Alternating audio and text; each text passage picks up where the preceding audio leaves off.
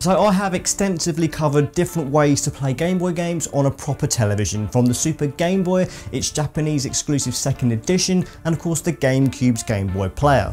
Now they've all got their pros and cons, but when it comes to playing original Game Boy games on a television, I tend to gravitate towards the Super Game Boy. This is because I love the added functionality that the Super Game Boy brings to some of these old games, from predefined borders, recolored visuals and more. These are features that are completely missing from the Game Boy player, and I find it makes these original Game Boy games that little bit more unique. Now, if you've seen my multi-part series on the Super Game Boy, you'll know that Nintendo's Super Nintendo peripheral was not supported anywhere near as much as it should have been. Few developers bothered to do anything more than add a few fancy borders here and there, but there are a couple of developers that tried to do something a bit different, and I just wanted to highlight 4 of those games in their own video. In my opinion, these are the games that utilise the Super Game Boy to the very best. Let me know in the comments which one of these you've played. First, I want to start with some honourable mentions. There is a whole heap of one-on-one fighter ports on the Game Boy, and most of them have the standard level of support in the form of predefined borders. However, these fighters mostly allow 2 players to fight each other on the same console and use Super Nintendo pads to do so. You've got Capcom's ambitious port of Street Fighter 2, which I have previously reviewed, plus there's Rare's Killer Instinct as well. Meanwhile, SNK brawlers like King of Fighters and World Heroes and Takara's Battle Arena Toshinden also allow 2 players on the same Super Game Boy. Sure, you could play some of these games superior Super Nintendo ports, but if you have these Game Boy cartridges anyway, it's a nice bonus. However, they do pale in comparison to these proper Super Game Boy enhanced releases. There are some vintage games out there where it's an inevitability that they'll end up being ported to every single system out there that's able to run video games, and Space Invaders is the granddaddy of them all. Almost literally, in fact. So many versions exist, but the one that intrigues me the most is the Game Boy Edition. Well, the second one anyway, as the Game Boy received a port in 1990 and another in 1994. Now, looking at it, you wouldn't think much. It's an incredibly basic port of a very basic arcade game. It's utterly primitive and doesn't really justify a release so near to the end of the system's supposed lifespan. But as you might have guessed, I'm mentioning this version in this particular video because it has support for the Super Game Boy, including a unique feature that no other Game Boy game has. Not even Nintendo went this far with their own Super Game Boy support, which is a shame because it'll blow your mind. Booting up this particular edition of Space Invaders on a standard Game Boy will give you the basic vanilla version of the arcade classic I mentioned earlier. However, chuck it into a Super Game Boy and you'll be given the option to play Super Game Boy mode or arcade mode. Super Game Boy mode is a slightly improved version of the original Game Boy port, albeit with some more colourful options to better mimic the original arcade's various alternate cabinets. You can play the game in black and white, a black and white mode that adds coloured horizontal bars to mimic the cellophane strips added to later cabinets to give the illusion of colour, and finally a full colour version. Each mode plays the exact same, so it's all down to aesthetic preference.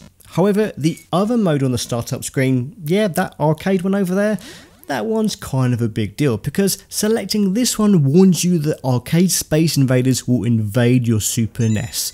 But don't worry, that's not a bad thing because after the load screen, a new game will launch.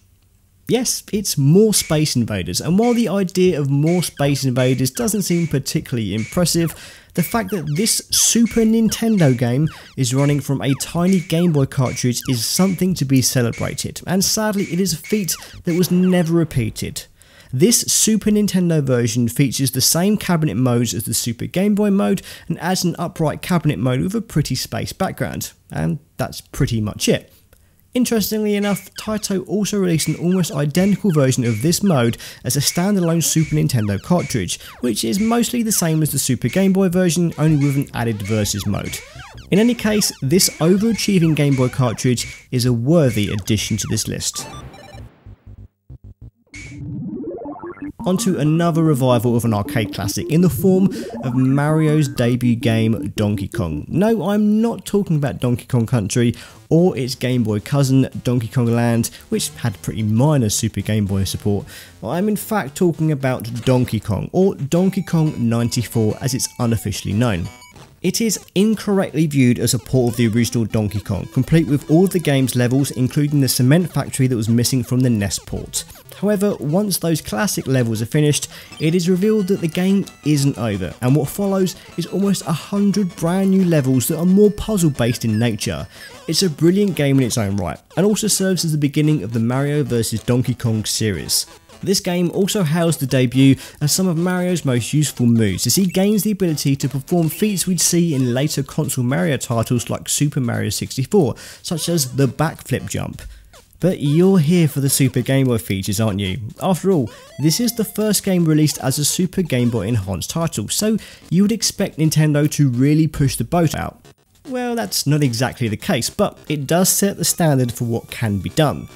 First, you've got the static predefined border, and this one, detailing the classic Donkey Kong arcade cabinet, is one of my favourites. And for better or worse, it does reiterate the false impression that this is a straight Donkey Kong port. Then you've got the in-game colorization. During gameplay, it mostly uses a rather standard approach, separating sprites, backgrounds and HUD assets by colorizing them in a way that doesn't clash. It's subtle, entirely serviceable, and more importantly, it works. However, the static world map screens take colorization further. You see, the Game Boy utilises 4 different shades of colour, and for the most part, the Super Game Boy just has the power to change the colour of these 4 shades.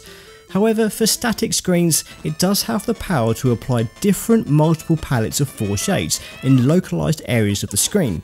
The result is something that looks like it's being displayed on a Game Boy Color. A couple of other games use localised palettes, but this is the most visually impressive of the lot. Finally, Donkey Kong 94 also utilises improved sound effects. The Super Game Boy could use a library of sound effects that we played through the Super Nintendo's superior sample-based sound chip, and some games could also add their own. The most obvious use in this game is the cries of help by Pauline when completing each level, but other sound effects are played throughout the game.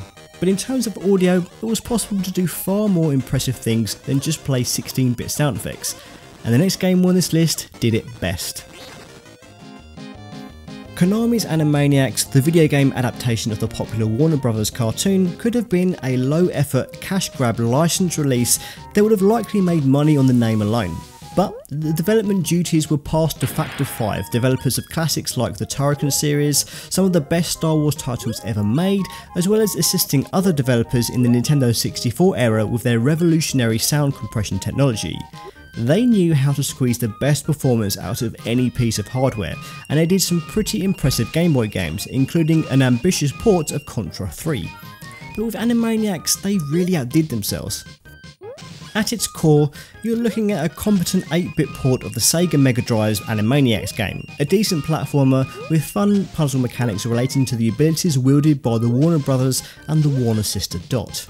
But once you add the Super Game Boy to the mix, things get interesting. Of course, it has the standard predefined border and basic colorization options, yada yada yada. However, this Game Boy release has the distinct honour of being one of just a few games that has 2 soundtracks. One that is utilised when the game is played on a standard Game Boy, and a high quality soundtrack when played on a Super Game Boy, which utilises the Super Nintendo sound chip. Few games ever did this, not even Nintendo released a game with this feature, but this game does, and it's a pretty good soundtrack. But the weird thing is, this upgraded set of tracks are ported over from the original Mega Drive release, using the Super Nintendo set of instruments. It is very clever, and certainly makes this platform puzzler stand out from other similar games. We finish up with a game that's not quite as impressive, but does have a pretty cool and welcome feature. Wario Blast is a Western localised version of Bomberman GB, only with Mario's doppelganger Wario taking centre stage. After all, the full title of this game is Wario Blast featuring Bomberman. This is a pretty simplified version of Bomberman that is basically the standard multiplayer Bomberman mode, but with CPU controlled bots. You can choose to play as either Bomberman or Wario, which is ultimately another aesthetic choice, and overall this game is all about being the last one standing when the smoke clears. But being a Bomberman title at heart, you would expect some sort of multiplayer mode, and it would make sense for you to be able to use the Game Boy's link cable to connect to other Game Boys and have the standard and much loved multiplayer battles that the series is known for. alas, that is not the case. The standard game has no such multiplayer functionality. It's a solo adventure through and through. Unless you have a Super Game Boy, that is, because apart from the cool crowd of Bomberman spectators in the predefined border, plus a few enhanced bomb sound effects, the interesting enhancements come in the form of a proper multiplayer mode. Much like the fighting games in this list's honourable mentions, you can play with another player on the Super Game Boy. But that is not all, because if you have a multi-tap adapter, you can have up to 4 player matches in Wario Blast on your Super Nintendo and Super Game Boy. Truly, the way that any Bomberman game was intended to be played. There is one slight observation that I'd like to make though. The Super Nintendo multi-tap was compatible with quite a few releases, but it was made famous for its use with one particular series of games. Yep, that would be the Bomberman titles, and there are at least 5 of those on the Super Nintendo. So if you own a Super Nintendo multi-tap, surely the law of averages would dictate that you likely had one of the Super Bomberman games. So with that said, why would you play the inferior Wario Blast instead of one of those Super Nintendo Bomberman releases? And that's ultimately the problem with the Super Game Boy. Few Game Boy games had worthwhile enhancements, and out of those that did, not all of them were worth playing on a Super Game Boy. All that potential mostly squandered, which is a shame because I still think it is one of the most interesting peripherals in video games. And that closes the book on the very best Super Game Boy games. Now, while the peripheral was a missed opportunity for the most part, at least some developers made the effort to do cool things with the hardware, as you've just seen. Now, I will be back very soon, but until then, please let me know what your favourite Super Game Boy related games are. Take care and happy gaming.